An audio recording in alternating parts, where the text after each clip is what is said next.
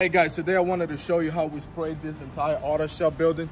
So first off, we did the trim on it, which was everything black, the gutters, the downspouts, the doors, the garage door trimmed. Secondly, we sprayed the entire metal building, metal siding, by covering everything that was currently sprayed black to prevent any purple slate from getting on it. And lastly, we did the garage doors. So we made sure to cover the garage door trim all the way to the siding to prevent any orange overspray from getting on it. Quick tip, thank you.